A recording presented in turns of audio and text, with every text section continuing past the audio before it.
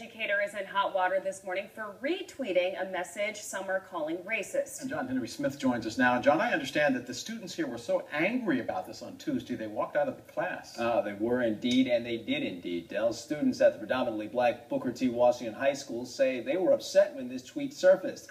This summer, the school's assistant principal, Amy Strickland, retweeted a post by a humor account called Or Nah Tweets that frequently makes jokes of a racial or sexual nature. The tweet Strickland retweeted showed a picture of 7 young black students coupled with 7 young white women, all of them apparently dressed for an event like prom. The caption for the picture read, "Every white girl's father's worst nightmare."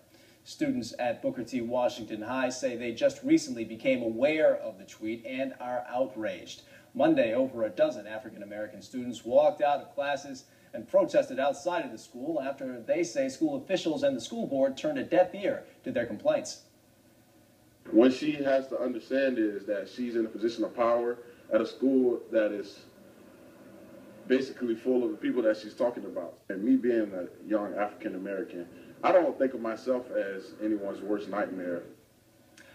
Well, the offending tweet has since been taken down, and so has the assistant principal's Twitter account for that matter. The students say they don't want her fired. They just want school officials to acknowledge something bad has happened here. The school board is now saying they are taking the allegations seriously and they are reviewing the matter. Del and Steph? You have got to wonder what was going through that teacher's head when she retweeted that. If anything. It's a thing in today's culture that retweets are considered endorsements a great deal of the time. People have to understand that. John Henry Smith, thank you.